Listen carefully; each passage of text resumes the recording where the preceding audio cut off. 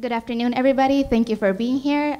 This is our second town hall meeting of this semester and first one this month. This town hall meeting is about Know Your Rights.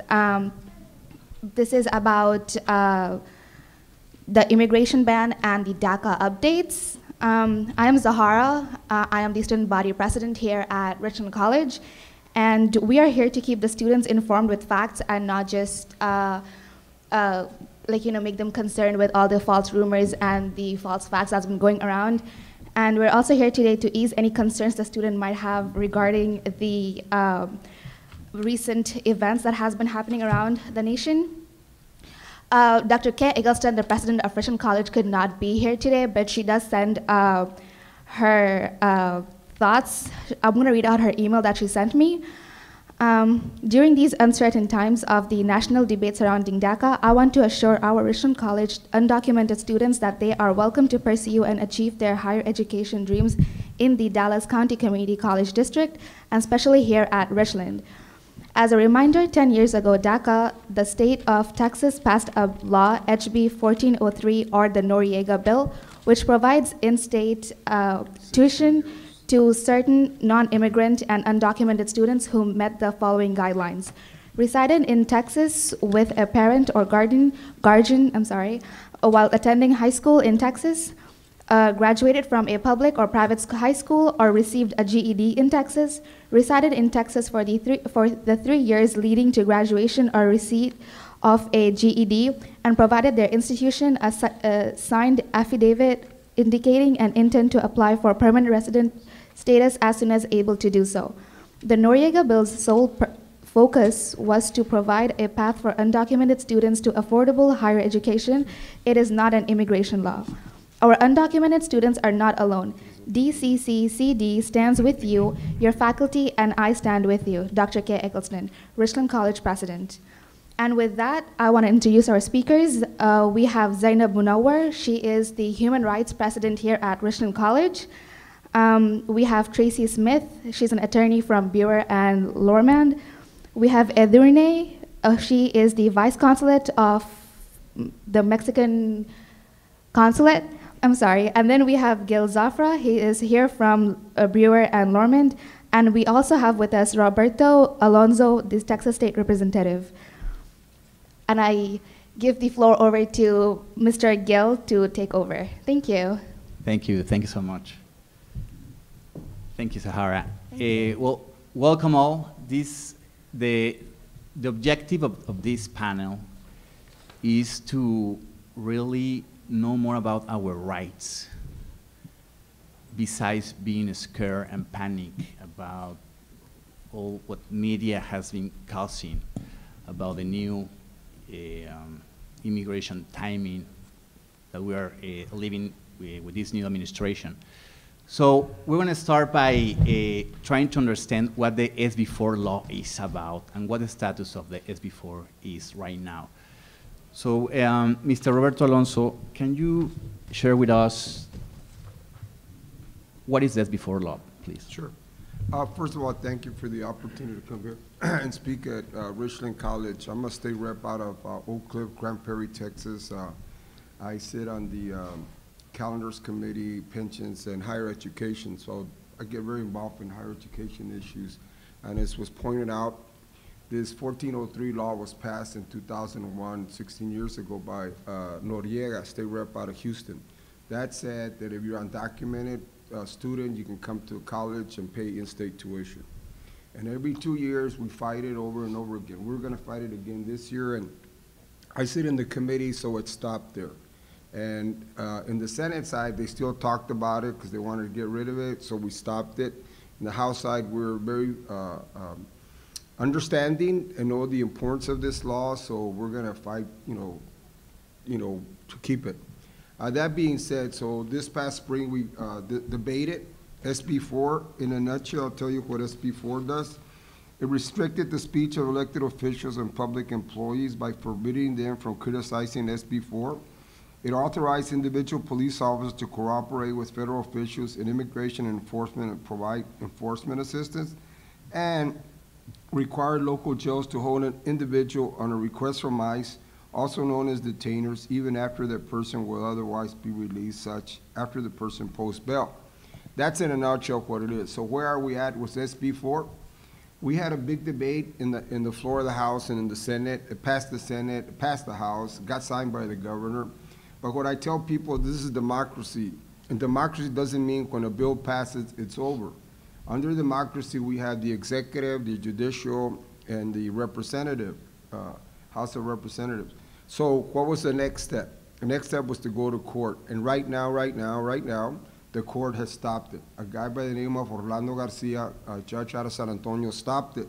And what he said, and the key thing that he said in his long opinion was, Texas cannot, through state law, expand the limited circumstances in which local officials may perform the functions of immigration.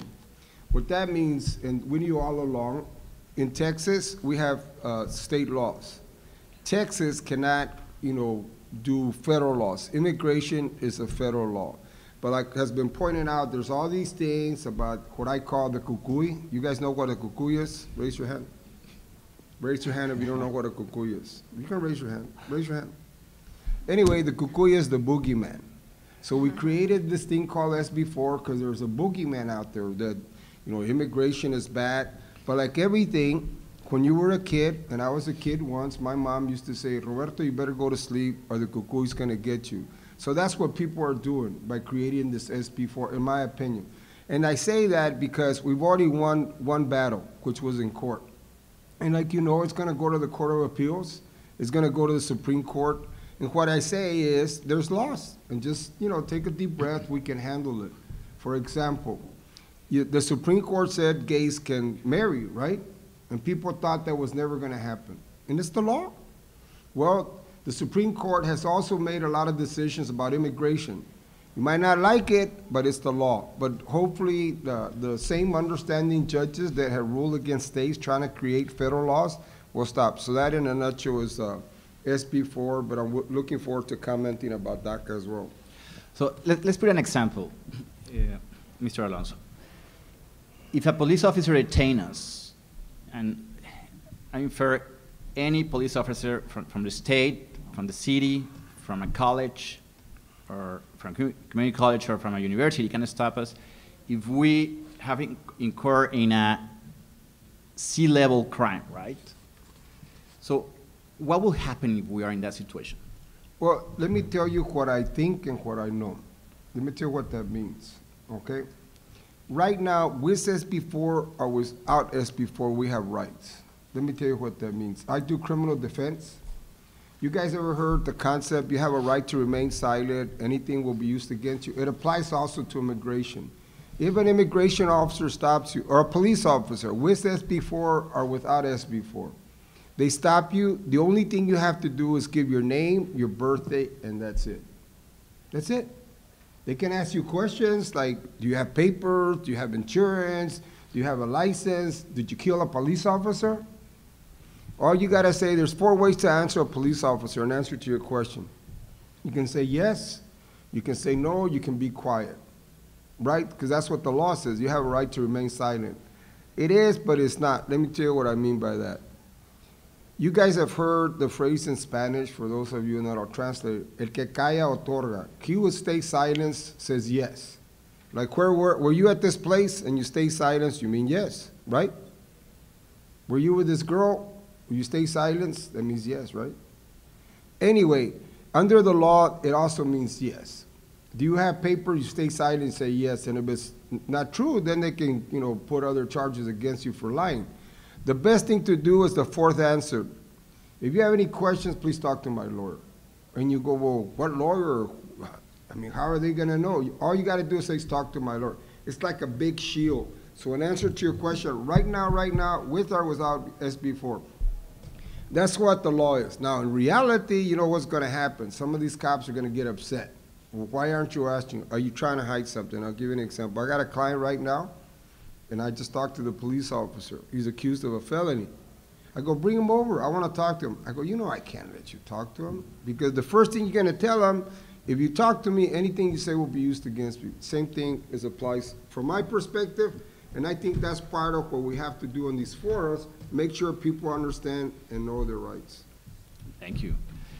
Attorney Tracy, what do you think about this before law? Well, I think there's clearly some uncertainties as to what's going to happen. But I agree with Mr. Alonso that you have to be careful when you're dealing with authorities, with or without SB4. The one thing I would add to what he says is there's some risk no matter what you do when you're dealing with law enforcement. So if you say get pulled over for a broken tail light or some minor traffic offense, and they just want to write you a ticket, and they don't care if you're legal or illegal, undocumented, they just want some form of identification to know who you are so they can write your ticket. Some officers, that's all they want. They don't care. They're not going to provide your information to ICE, but you don't know. You don't know which officers are which. Others, they want to know your status, and if you provide them with a foreign identification, that gives them the clues they need about your legal status or lack thereof. So there's no good answer when you're dealing with law enforcement other than be careful. You don't want to be stopped by law enforcement. They cannot stop you only to ask you about your legal status. But as far as how to deal with them if you are stopped, that's kind of, there's risks there either way, however you deal with them. Tell them to talk to my lawyer, tell them you don't have an ID, provide an ID, whatever you decide, there are its own unique risks. So just understanding those is the first step for you deciding how you act if you are confronted with a situation with law enforcement. Thank you. I'd like to move forward to the topic of know your rights, and I'll allow you to visualize what would happen if an ICE agent detained us and we are in a detention center in ICE. What our rights are? How should we try to keep ourselves in the U.S., in the country? Well, to echo what Mr. Alonso was saying is remember that you have the right to remain silent. So you don't have to answer their questions. Ask to speak to your attorney. And above all, do not sign anything until you speak to an attorney. A lot of the times, ICE will try to get you to sign a voluntary departure. And basically what that is a statement saying you're going to voluntarily leave the country. So you're giving up your right to fight to stay in this country if you sign something like that. Or at least it makes it a lot harder. So don't sign anything until you talk to an attorney if you are detained by ICE. So it would be a good practice or good advice if we all keep the phone number of our immigration attorney, right, in our cell phones? Absolutely. Can I say something? Yeah, please. Let me add to what Ms. Smith said, is this. And that's what the press is saying. Do not sign anything. But let me tell you this, from what I know, because what I do is do the criminal law, and then my guys go to immigration. So if they get out or they don't go out, I still ask them what happened, so I'm able to tell you the story. Because that's how you find out what's going on. What I have heard is when they get there, they heard not to sign anything. And on occasion, immigration has offered them a bond. And they don't want to sign the bond because they've been told not to sign. So the deal is, like Ms. Smith said, read what you're, make sure it's not a voluntary departure.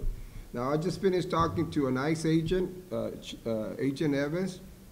I go, what's going on? I mean, I had a guy who had a, what's called paraphernalia. He had a big drug case, so I dropped it down to a Class C ticket. They still didn't give him a bond. So something's going on, as was pointed out. There's what the law is, what you can't do, and what's going on. But one of the things is, as we talk about knowing your rights, look at what they're showing you. What is the paper? The other thing is about, talk to my attorney, is because you're not gonna know some of the questions they're gonna ask you. For example, I tell my clients when you talk to an immigration agent, they start asking about the drug case, about the DWI, about the domestic violence. Every single person is not guilty until proven guilty. But if you start answering questions, you know, did you raise your hand? Did you touch her? I mean, all those things can be used against you. So again, it follows through with, similarly, like you have a right to remain silent, is please talk to my attorney. And I encourage strongly, like not wait. If you have issues, not wait. Right now, talk to somebody so you can know, so you can feel more comfortable when you hear this concept about talk to my attorney. As you pointed out, have the cell phone, have the number.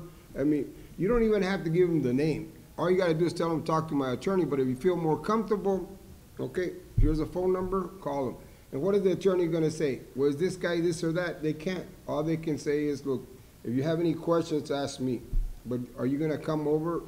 Anyway, the better is, right now, to feel more comfortable, to get more comfort and assurance, I encourage you equally, talk to somebody right now. Thank you. Vice Consul Edern,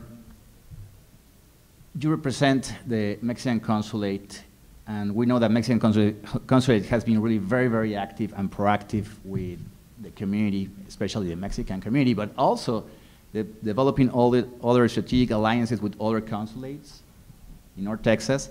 Can you tell us about what the Mexican consulate is doing right now to educate Mexicans, or all these other alliances that you have nailed, please? Yeah, absolutely. Thank you so much for the invitation.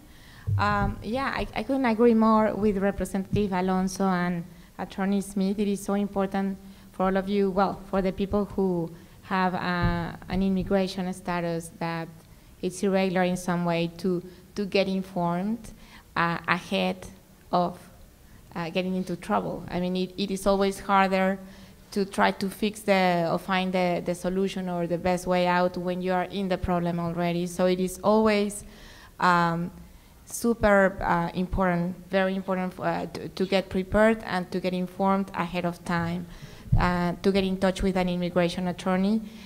In these brochures that have been distributed to you, they make a warning in regards to notary publics. It is very important that you realize that notary publics are not attorneys who can actually advise you.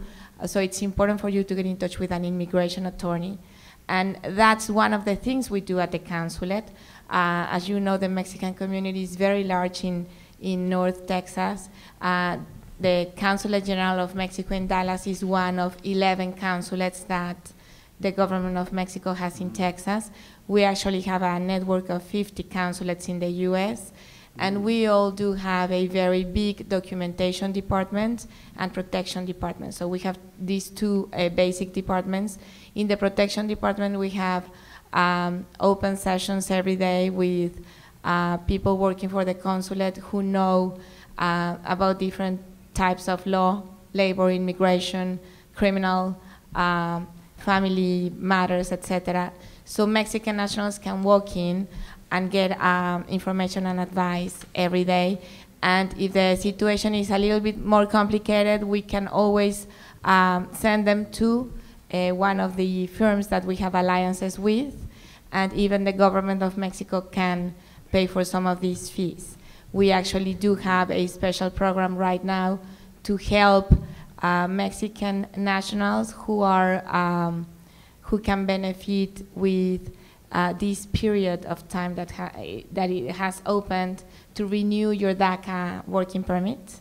So if it expires the latest on March 5th, you have until October 5th to renew your permit. So the Mexican government is giving some support, economic support to people to these dreamers who can benefit from this window of time. And they can also do that at the consulates.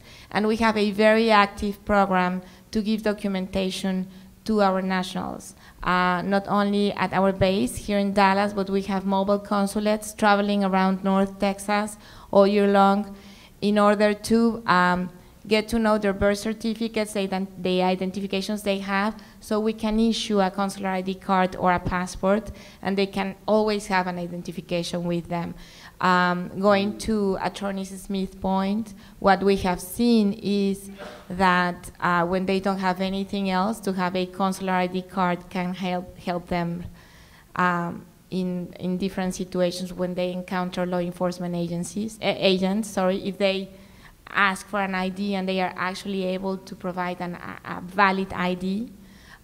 Sometimes the law enforcement agents are just, happy and they let them go. So it's important for every person, every Mexican national, and this advice, of course, goes to everybody, to always have an identification on them.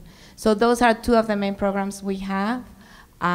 It's going to your question. Thank you, Gil. Thank you. So it seems that the Mexican consulate has been really very driving on how to make an action plan in case we are deported, right? So, Attorney Smith, what should we do? What would you recommend us as an action plan if we feel we can have that possibility of being deported? I'd say the first step is, and this is self-serving since I'm an attorney, but talk to an immigration attorney. There are a lot of visas that people don't even know about, so you don't know what you might qualify for that you don't even know about. You may be assuming that you're deportable when you may be eligible for some visa. So the first step is to talk to an immigration attorney. After that, if an attorney determines that you're not eligible for any kind of visa or any kind of status, then I would say after that it's important to get your affairs in order, obviously, and have a plan if you think you are at risk of being deported. There are things that we do at my firm, such as powers of attorney, that basically give someone else the power to wrap up your affairs in case you're suddenly deported and can't do it yourself.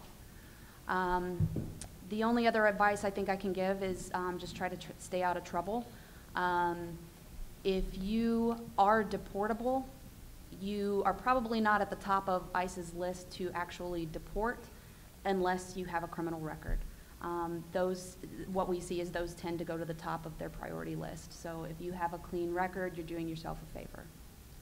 Can I say something? Yeah, I wanted to mention that we totally agree with Attorney Smith's point. What we have seen at the consulate is that most of the people who get into a deportation situation is because they had some kind of criminal record. And many people get in trouble while driving because they drive under the influence, or we even advise our nationals to try to drive a car, not a luxurious car, of course, but a car in good condition. Because even though it is not written on the law, a car in bad condition will call the attention probably more the attention from the law enforcement agent than a car that is in good condition. So just try to drive safely, follow all the rules, if you know you're driving without a driver's license. And of course, do not drive under the influence. And this sounds a little bit obvious, but many people get in trouble because of that. So just think about the consequences and the problems that could come into your life if you drive under the influence. No? So just to clarify, ICE do not deport us in a random way. I mean, they're not putting checkpoints on the streets to say, hey, I'm going to deport that person or that person. They have an agenda. I mean, they have a case of deportation, basically. Is that right? Is that accurate? Or sometimes they just wake up in a bad Monday and they decide to go for people. I would say generally there's a plan. It's not unheard of to do random raids or what we perceive as random.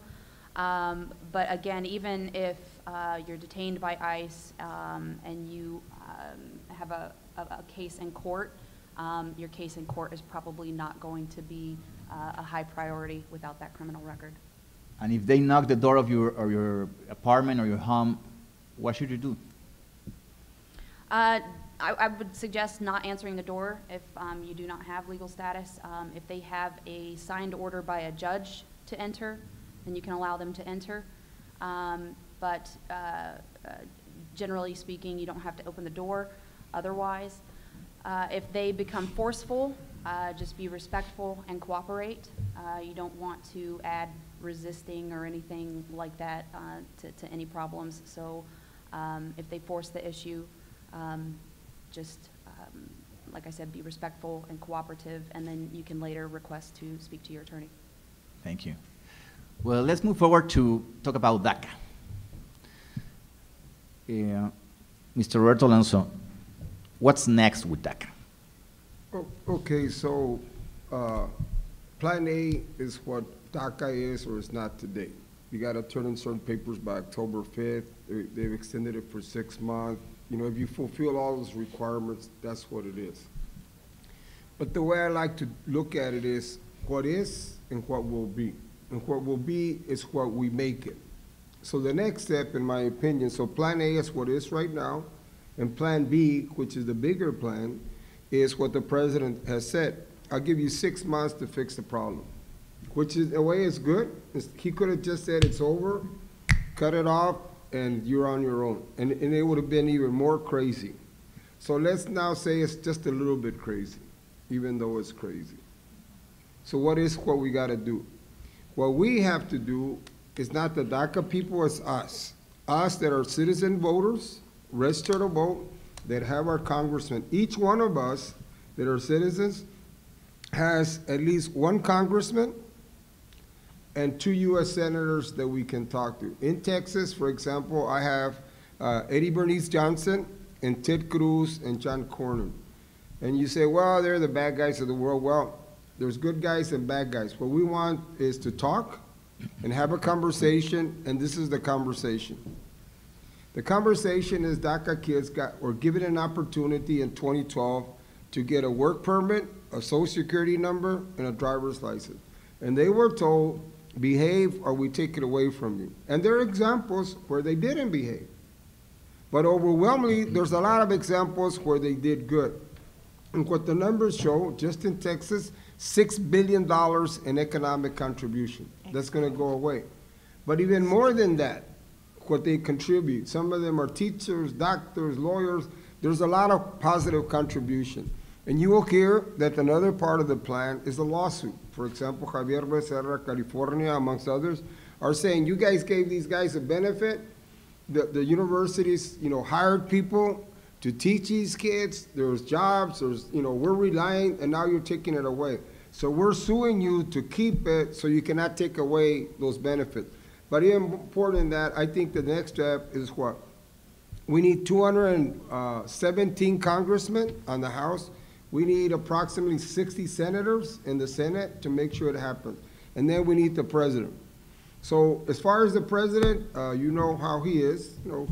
One day he's happy, the next day, which is good. I mean, I like it for him to be shifting, because if he didn't shift, if he just said no, now that would be a problem. For example, you get Pence, in my opinion, he's gonna say no and stay no, as opposed to Trump, he said he's willing, to shift back and forth. So that's one step.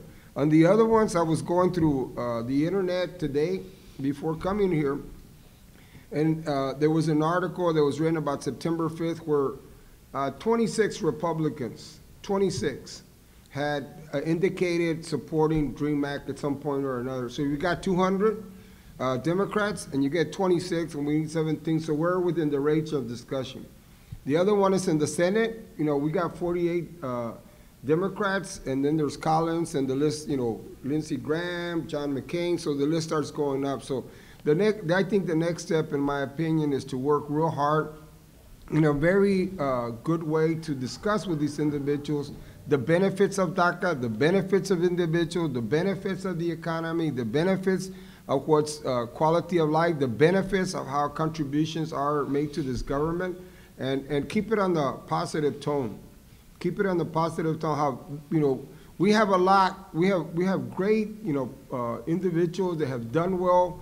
Let's, put them in front of them, the arguments, and so I think that's what's next.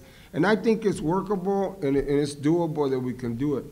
There are kids, they meant well, they came here without, knowing, they were brought without their permission, they're here. And we've already done a lot here in the United States to make that argument. Let me give you a quick answer on that. Prior to 1981, in Texas, I'm a legislator. In Texas, the legislature said, there's no money for the school, so why don't we kick out the kids without documents so that way we don't have to pay for them? And they did. They kicked out the kids, 18 and under from the schools, and there was a lawsuit, Fighter versus Doe, there was one through Tyler, Texas, went all the way to Supreme Court that said, these kids, it's not their fault, same argument, that they were brought here. We're gonna teach these kids, we're gonna educate them, and they have as much right as anybody else. So we already have a history in Texas of making it happen, and I feel very positive we're going to make this happen as well. So, May I add something? yeah.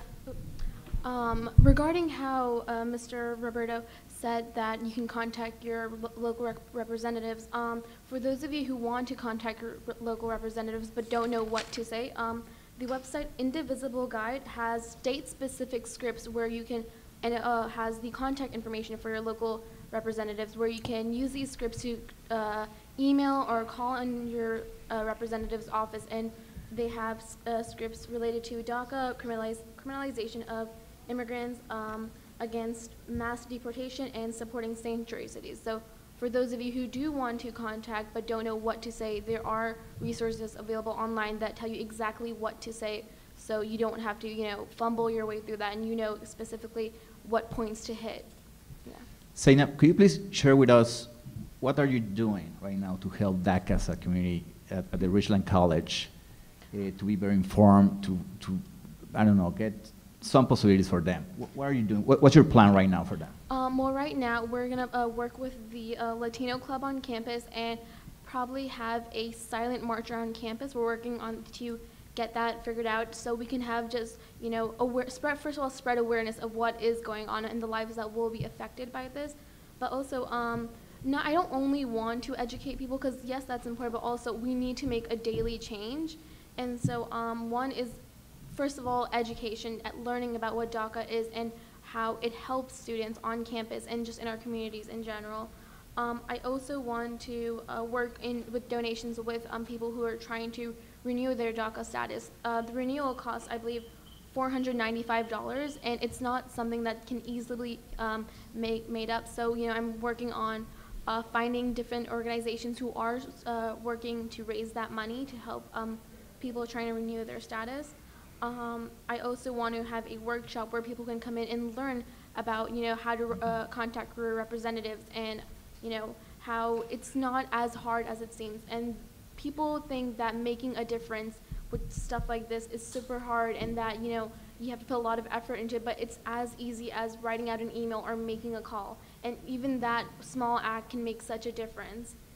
And I just want to work towards helping people understand that, these issues are so important, and they will impact us on a daily basis if we don't work towards, making a difference.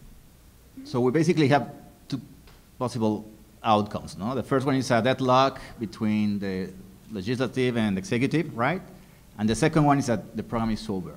Now, if the program is over, how can we be creative for DACAs? Because right now, many of them have a legal status.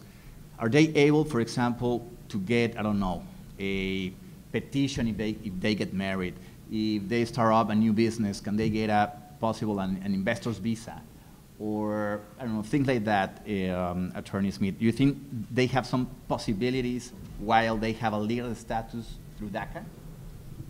Absolutely, and that's kind of what I was talking about before, is you may not even know what you qualify for. So even if your DACA is expiring and you're not eligible to renew, or if you don't get your renewal in by October 5th, still talk to an attorney, because there are lots of ways to get legal status, through spouse, through investing, having employers sponsor you, if you've been a victim of domestic violence, or if you were a victim of a violent or serious crime.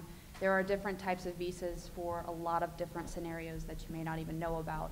I think the materials in your chair there, the AILA, the American Immigration Lawyers Association, estimates that 30%, I think, of people who came in for DACA questions actually were eligible for another kind of status. Wow. So. Do you have a comment? Yes, I want to add the part of contacting your state rep and how it does impact. Let me tell you, you might think people don't listen, but they do listen. I'm talking about the congressman and the senator. They count how many times they get a text or an email or a phone call or a letter or a visit. Why? Because we know that we get elected by the voters, and the voters decide what are the issues for them. The other part is, does your effort count? The answer is yes. And let me give you an example of that as it relates to Richland College. In 2003, I met with all the deans and professors, I think, in the liberal arts department. And this college said, we want to set up a Center for Mexican American Studies here in Richland College. And I think there's one, right? Anyway, in 2003, they came to me, and we went through the process, and I worked with a Republican state representative here from this area, from Richardson, Texas. So we worked through the process, and right now, since 2003, as it relates to that effort that this college asked me to do, we have a state law that says every junior college must have a Center for Mexican American Studies. I say that as it relates to what's being talked about, contacting your representatives. Folks, it does work. I know there's a lot of, information, publicity, a lot of negativity and positive reaction to this particular issue. It is what it is. The deal is not that it is what it is. There's positive and negative depending on what perspective you look at it. We want to get it done. We cannot stand back or, not do anything. We got to make our case. There are people listening. We need a certain number to get it over the top, and that's who we have to concentrate on. You're not going to change somebody's mind has already decided, I'm not going to do it, I'm not going to do it. Okay, we understand. Let's talk to people that are willing to consider it. Let's make the argument, and I think we can get it done. I see that, even though it's we're going through a lot of heartache, a lot of heartbreak right now, I think we need to keep it going so we can get that opportunity and let this not, because let me tell you what it is, folks. This is not going to be a suspension of deportation that we're fighting for. We're fighting for permanent residency, which is a bigger deal. So they took one away, which was, a suspension. Now they're offering an opportunity to get permanent residency. Pues, let's go, let's score, let's get it done. I think there's a good opportunity. You mean the DREAM Act? No, right now, the discussion in in Washington, is not just a suspension of deportation, it's residency. Yes. So rather than hearing the cocuyo, El cucuy, sorry, el coco, el cucuy, yeah, it's the same. The boogeyman. And be panicked by the cucuy, so we should be focused and respecting the law. Yes. And otherwise, we're going to lose productivity. We're going to get lower scores at school, etc. Right? And use our common sense. I mean, get yourself out of trouble. Now, we'd like to open the forum for a Q&A. We want to interact with you. We want to hear and listen in your concerns, your questions, and our panelists are going to be more than like to answer your questions. So please, don't be shy. Yeah. Question I have is,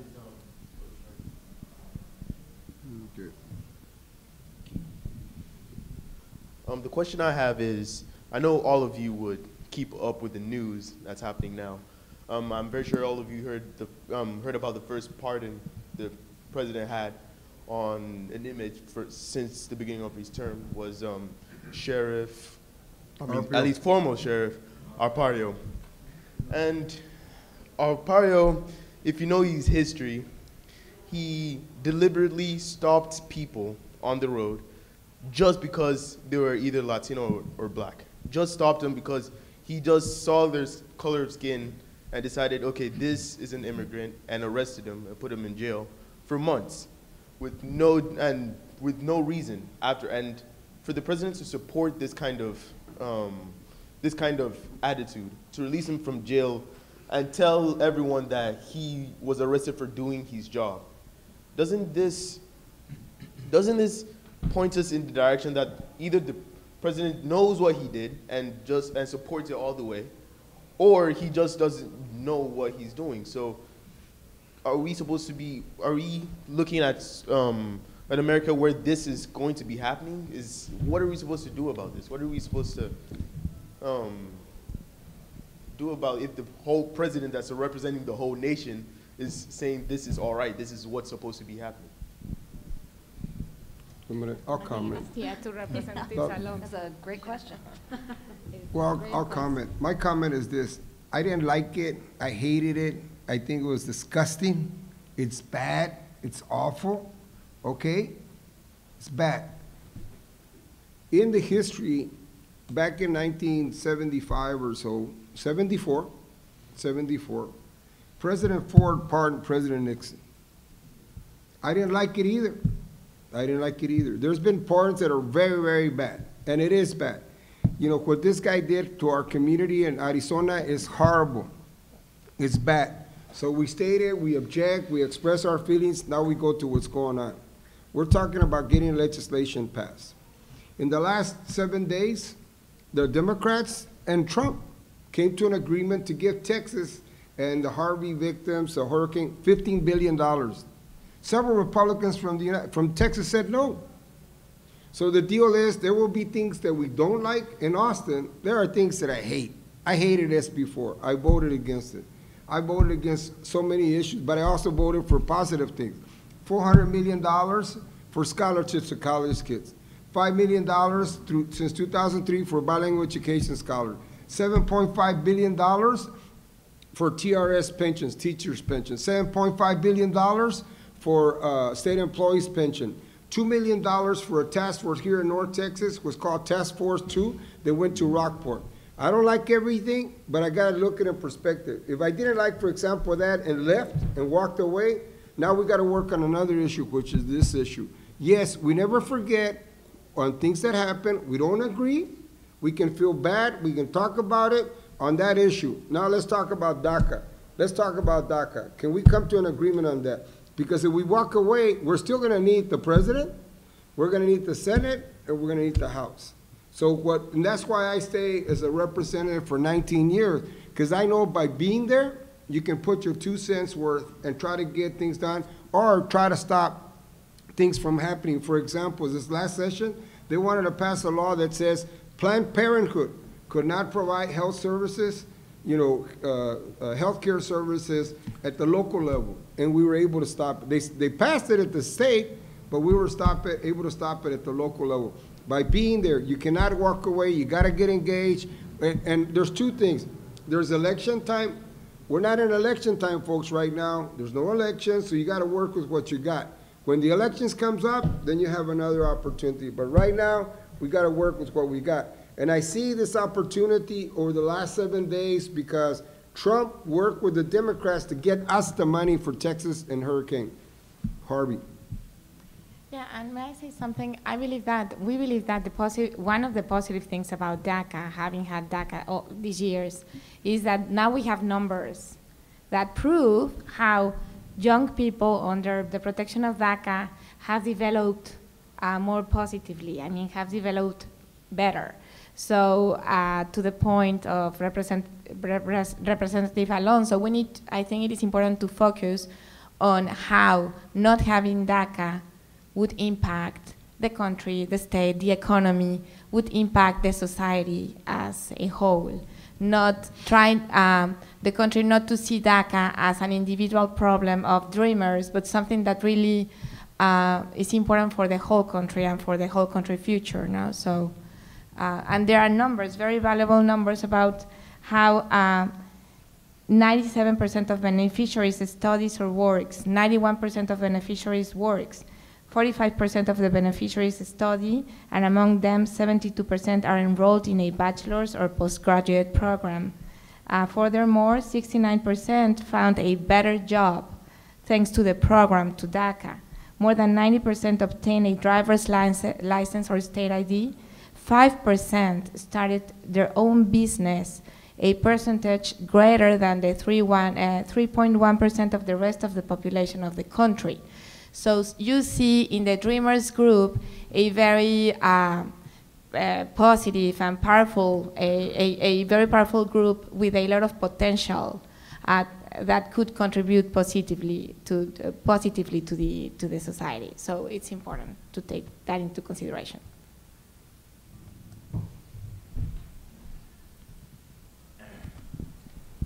All right, how y'all doing? Good to see you again, Representative Alonso. saw you at the AFL-CIO meeting, but I didn't have a chance to speak with you, which was a great meeting. But I just wanted to say that I'm actually the chapter president of Turning Point USA here on campus. We're a student movement, nonprofit, nonpartisan. But I just wanted to get, I don't know who, anybody can answer this question, but I was just curious on what about out of the and correct me if I'm wrong, about the 800,000 DACA members or here in the United States, correct me if I'm wrong, but what about the nearly, there's been reports that there's been nearly 2,000 or 3,000 DACA members that commit crime. I just want to know what y'all think about that, or what y'all's 2 cents, the DACA members that had committed crime here in this country. I'll comment, and I ask others to comment. People are people. People are given an opportunity. You got 800,000. Look at it, it's about close to maybe 1%. It's going to happen. It's going to happen. But what we do in society, we look at the overall picture of what benefit has been contributed. We know the numbers. We know what's happened. I mean, I represent kids that are DACA that were charged, and that's part of the deal. They're young. The difference is you're young, you get into bigger trouble. So I don't know what the numbers are. They're probably that. They might be smaller. But what we do is look at the overall picture. And that's why, for example, you have at least 26 congressmen, Republican, that are willing to support or have said at one point or another they're going to support it. You got McCain, you got Lindsey Graham, and they're being yelled at by the Republican voters. Why are you, supporting people that broke the law? Well, we're going to have that discussion. Are these individuals criminals? The answer is no. No. A person that is undocumented, according to the Supreme Court law, says if you're in this United States, you're not a criminal because you don't have documents. Number 2, you're not a criminal because you work without documents. You're a criminal if you break the law, but if you're here in the United States, that doesn't make you a criminal. And I'll give you an example. I did a case where the guy was charged with a felony. He got sentenced to over 30 years. I appealed the case. The district attorney argued that my guy was a double criminal. That 1, he pled guilty to the crime, and 2, he was here without documents. The Court of Appeals in Dallas said that's not true. This person, and they cited the Supreme Court, is not a criminal because he's in the United States, and he's not a criminal, okay? He's not a criminal, okay? He's a person. He's civilly, it's not legal, but he's not a criminal. So in answer to your question, are there going to be people? Yes. Are there going to be people that do bad things? Yes. But you can't, blame everybody for what one or whatever number it is. We're going to look at the whole picture and make our argument. 5% started their own business, et cetera, et cetera, et cetera. These individuals on their own are going to make their case. And then the people, the congressmen and the senators, in my opinion, if we can get to them, we're going to vote yes. And I would add to that, I don't know those statistics. I don't know if they're correct. I don't know where they came from. But I always question statistics. I'm a little dubious in the first place. One question I would have is, okay, you say 2,000 to 3,000. Is that all types of crime down to Class C misdemeanor? Because most of us in this room would probably be criminals under that standard. Yeah, that's true. That's true. And yeah, another point is I totally agree with you. Statistics, you need to go to how they were made, done, and what they are taking into consideration, what they are analyzing. But what we know at the council is that criminal rates among undocumented migrants are much lower than criminal rates among people from the U.S., I mean people from here. So we would need also to compare those numbers to other groups to see if in comparison DACA dreamers, DACA beneficiaries have behaved better or worse. So you would need to have all those statistics and know all the numbers to be able to make a comparison and a real analysis.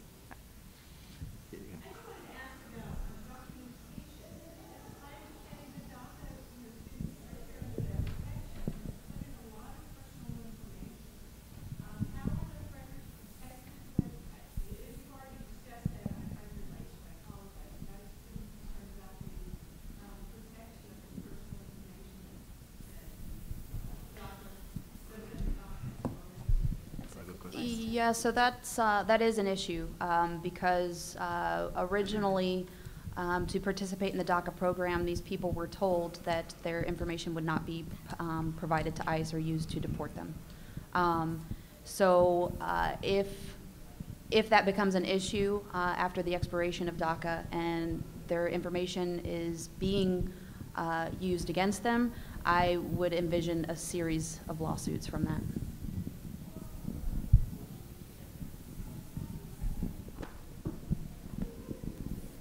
Yeah, I'd like to find out what your opinions are about the two current lawsuits. Explain some of the bases, some of the things that they're using to argue against Trump's decision. And the other question I have is, what do you think if, and let's hope that perhaps the Congress and Senate will be able to pass some type of a DREAM Act, what is the likelihood that President Trump would sign it? In my opinion, I think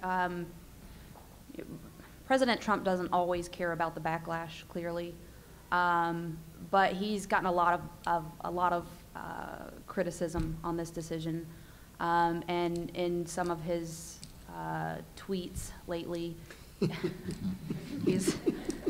he seems to be wavering a little bit about this decision. I think one of his tweets even said he hopes that Congress passes legislation to legalize DACA. So, I mean, it would depend on what they try to pass, I think. But I think with the amount of pressure he's facing, I don't think it's unlikely that he would sign it. That's just my personal opinion. I think he'll sign it. And I used what's happened the last 7 days. And I saw an article on CNN, why did the president, side with the Democrats? And the CNN article says he hates Paul Ryan, hates McConnell, number one. Number two, it's common sense, I mean, that's what it said, because remember what is being said, there's a lot of backlash. He don't care. I mean, he tweets one thing one day, tweets another. I mean, I don't even tweet, but that's another story. But we gotta, we got this opportunity. I mean, we are where we are, so we gotta take that. Now, in answer to your question about what the basis of the lawsuits are, from what I read, and I haven't read all the lawsuits, but I try to keep up as much as possible. Neil Politano from California says, when you gave these kids an opportunity, you gave them a job, you gave them work, we started hiring people, professors, they're hiring, workers, and the list goes on. And so you've created an infrastructure that if you get rid of the kids, you're going to lose, all that effort. And in a way, you've given something that you shouldn't be taken back. Whether we're going to win or not, that's another story. That's why, as President Obama said when he was working and trying to get legislation passed, do you want an executive order or you want residency? And folks says, we want residency. Well, there's pluses and minuses to that, and you're seeing it now. Now we're here today. There's an opportunity for residency. We fight like hell to make it happen. We make our arguments, we make our numbers, we make our case, we make our contributions, and make it happen. So that's the House and the Senate, as you pointed out again with President Trump. One of the comments I saw was that he should keep his word. He's a man, and that's how you guys get it to us, men. You keep your word. He's not keeping his word. But hey, are we going to take it? Yes. We want him to keep our word, not the other word, whichever word. But as long as he signs it, but we got to make our case. He's given us an opportunity. I know there was a lot of debate within his administration for and against. So I think he came out in the middle, extending it for 6 months or whatever. So let's work on it, make our argument, give our numbers, and I'm hopeful. And that's why I stay in the legislature, because it creates an opportunity to have that conversation. The other thing that happens by being there, you give and take. What does that mean? You saw the Democrats voted with Trump. They were going to vote for it anyway, but they said, okay, we want the debt ceiling. So you know what I mean? There's a give and take, and that's how the legislative process works. You have all these folks, and that's why it took a long effort to get the Obamacare and a whole bunch of other issues that are out there. It doesn't just happen. You know, people might vote, but they're going to give and take to be able to get some other things. And you see, from the Democrat side, you know, one of the top things at the top of the list is DACA and immigration.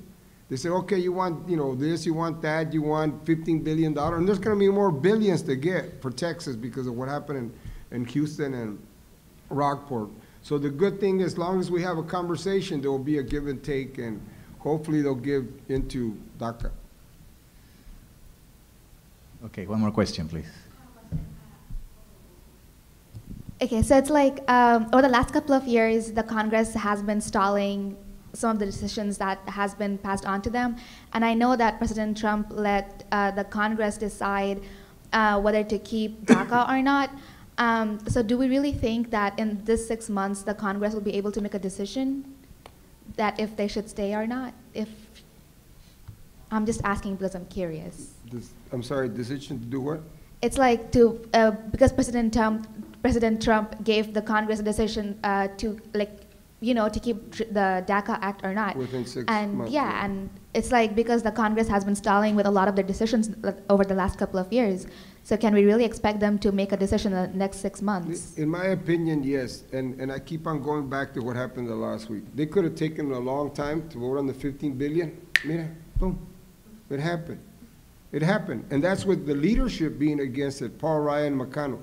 Now, how did it happen? We had, and you know, part of the reasons, the other part was we had the 200 Democrats in the House, the 48 Democrats in the Senate said, we're united. We just need a few more Republicans, and they got it done. So, and that's what happens in Austin as well. In the Senate is one thing, in the House, we have 55 Democrats and 95 Republicans. And us Democrats elect the Speaker of the House. So the answer is yes, it can be done. But this is the key. The key is not that it can be done.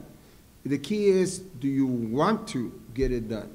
The law provides, the time provides, we got plenty of time. We just got to get to that one part. We did it for hurricane. Within 1 week, we got it done. And that's what the Republicans voted against it. So that's why I say this last week created, you know, an opportunity. And let's talk, for example, about immigration. We have plenty of time. We have plenty of time. But what was everybody? They were each trying to get what they wanted, whether it was, and you saw what's going on, trying to get the judges, trying to get appointments, so it, you know, and our deal was at the bottom of the list. But the election showed where we're at the top of the list. Let me tell you what I mean by that.